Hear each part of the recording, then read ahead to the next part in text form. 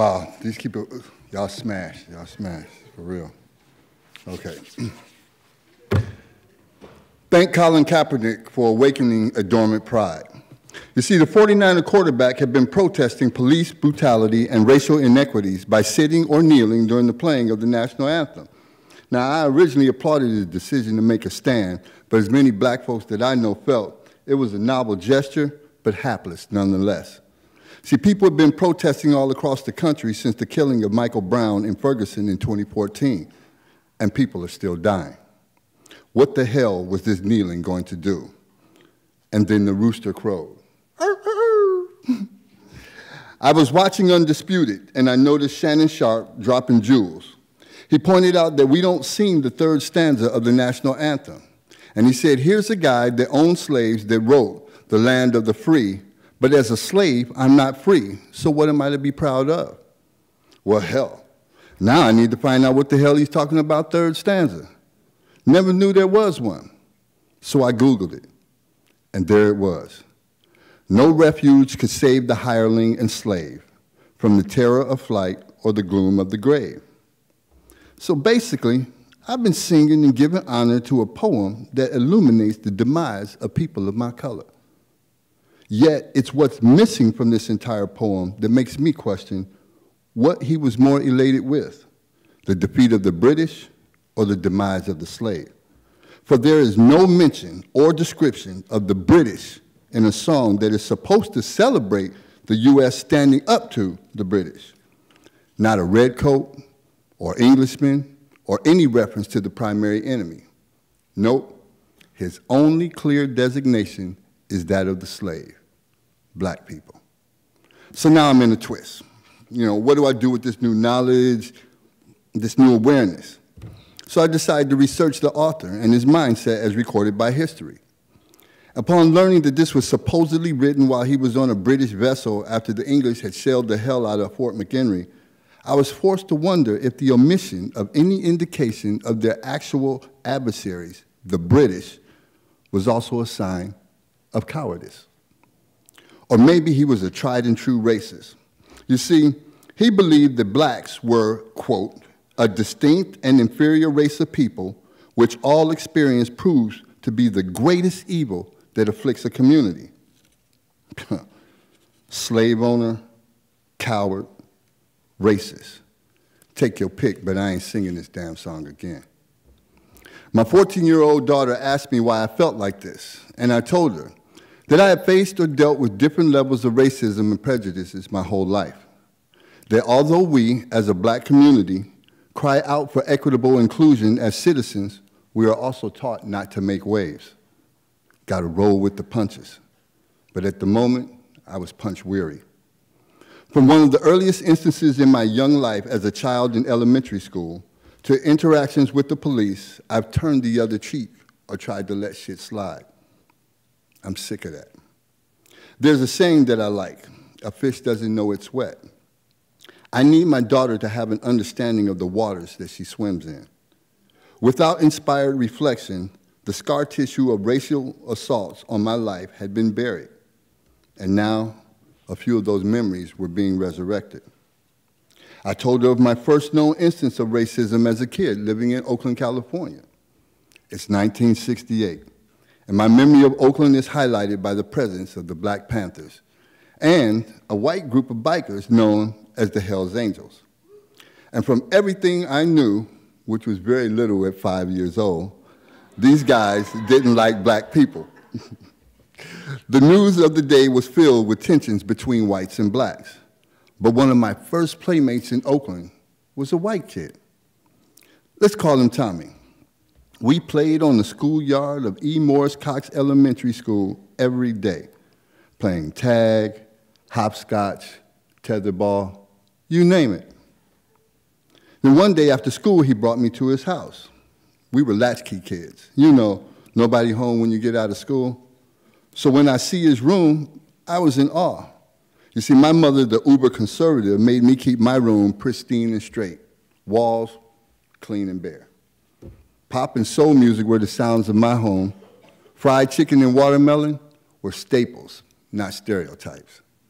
But here was this guy with posters of long-haired guys with guitars on his wall, and other menacing-looking guys with long hair and beards on motorcycles, and a helmet that his father gave him that I years later realized was shaped like a Nazi helmet.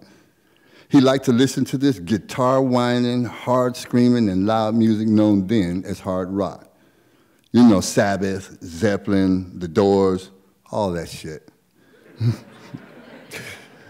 I remember he used to wear this black leather biker bracelet and this wide black leather belt with double holes, and a blue jean vest jacket like the bikers wore.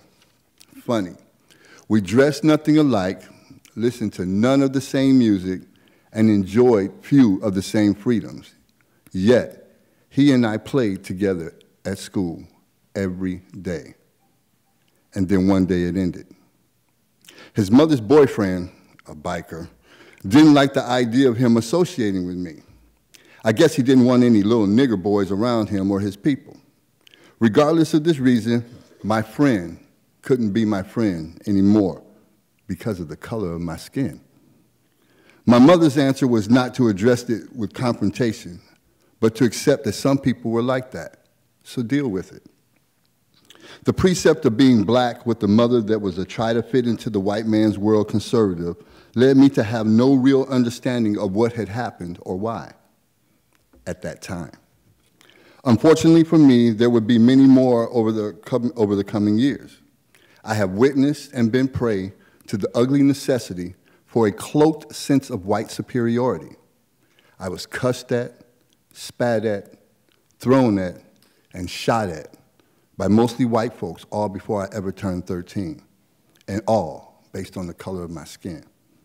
The only place that the darkness of my skin didn't seem to be a hindrance was when I would visit my dad. Now, my dad was a dashiki-wearing, big afro sporting black activist. He was the director for the Center for Black Studies at Wayne State University. Every spring, we marched. Every summer, we attended the African festivals. All the people he associated with, white, black, brown, whatever, treated me as if I belonged, as if my color wasn't a detriment. Everybody was brother or sister. You were either greeted in Swahili or with Assalamu alaikum. And the handshakes were never conventional. The same ones you would see on black shows like What's Happening or Good Times. But with my mom, it was different. My own people, black people, ridiculed and teased me all the time about being so dark. They called me black ass, crow, shadow, dot, all types of shit. In the summer, I would get darker. Being dark-skinned was not cool then. Shaft and Sidney Poitier were the exception to the rule. I remember one time my own mother looking at me and asking me, why did I have to play out in the sun so much? Real black was real whack. But I took it. I had to accept all this racist shit that happened to me. Bumper skiing on an unmarked police car with the white kid in the 5th grade, I was the only one that was busted for it. The white kid was let go with the warning. The principal called my mom. Beating ensued. Man, it sucked to be a black kid. But how about the time in high school at Saville High when a buddy and I walked past a group of white senior and junior boys heading into the school building. As we passed them, we made eye contact and nodded. Within the next 15 seconds, the window on the door in front of us spiderwebbed from the impact of some projectile. The sound of a low, sharp crack registered in my head. We turned to see one of the guys holding a rifle and several of the guys laughing. We took off running. We went inside to the office and reported it. By the time the assistant principal got outside to investigate, the rifle was gone, and the guys said it wasn't them. All we got was, sorry, with no evidence, there's nothing we can do. And he dismissed them. But you knew he knew it was true. These guys were laughing while denying it. Damn, blacks got no back. I explained to my daughter that all racism isn't deployed in direct violence and not always intentional. My first serious relationship was with a Filipina whose father had a prejudice against me because I am black and because I'm a Marine. As an Asian in the Navy, he was grouped with the blacks who he later shared with me were treated like shit. So this proud Filipino thought it was fucked up that he had to be with people that were considered to be less than. And he was determined not to let his family experience the same shames and ridicules that he witnessed and endured by association. So when he met me with my dark skin and flashy ride and earring in my ear, he didn't see a happy future for his daughter.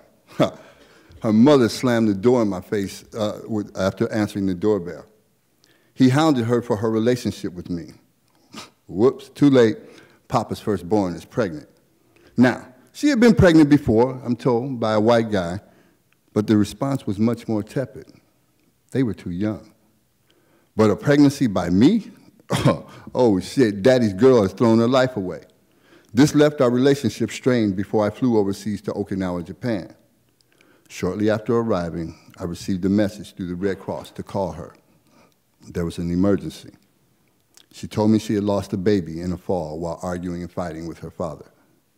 Then she said goodbye, relationship over, fade to black.